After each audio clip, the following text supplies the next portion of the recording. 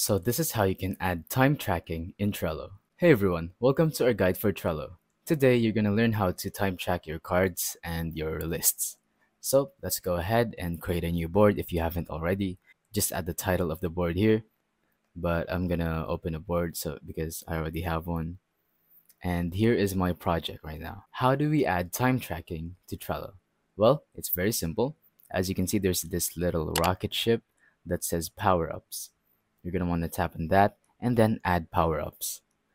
It will take you to this search bar here where you can search for anything you want that could help you with your board. So let's go ahead and just search for time tracker,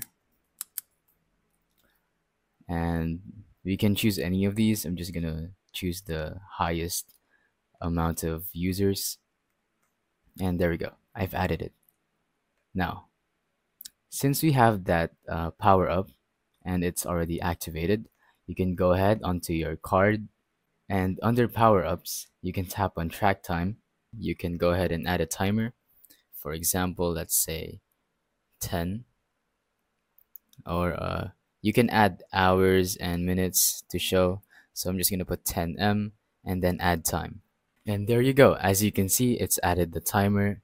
And yeah, that's pretty much it. Thank you for watching. Don't forget to leave a like, subscribe, and let us know in the comments if the tutorial worked or if you have any questions.